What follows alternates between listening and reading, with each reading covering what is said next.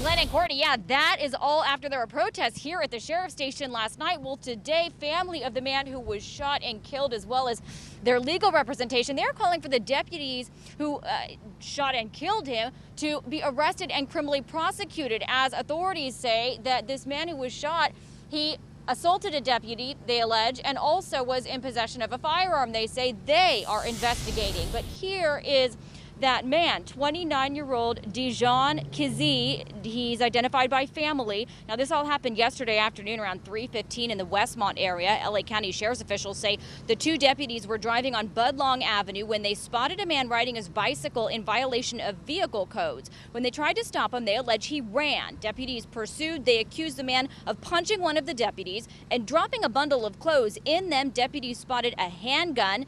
They say both deputies opened fire. Dijon Kizee pronounced dead at the scene. His aunt speaking out today. My nephew was sweet.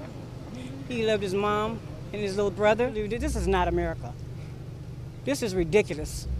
I don't know what we're living in. What kind of society? We're all human. We are stopped way too many times and harassed in our own community. A bicycle traffic stop led to this man's death, being shot and killed.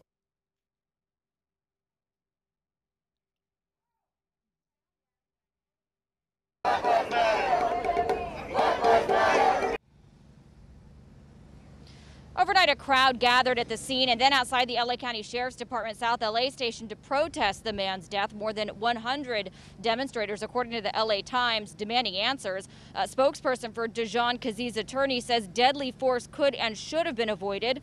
The LA County Sheriff's Department says deputies involved will be off the streets for at least 5 days during multiple investigations into their conduct, part of standard procedure, and they are pledging a thorough investigation.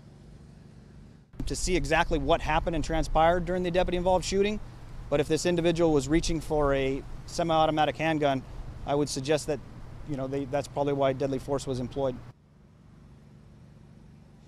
Now, the spokesperson for the family's representation is also asking for the names of the deputies involved to be released and asking the LA County Board of Supervisors to fast-track the rollout of body cams on deputies. For now, that's the very latest live here in South LA. I'm Lyster. I'll send it back to you.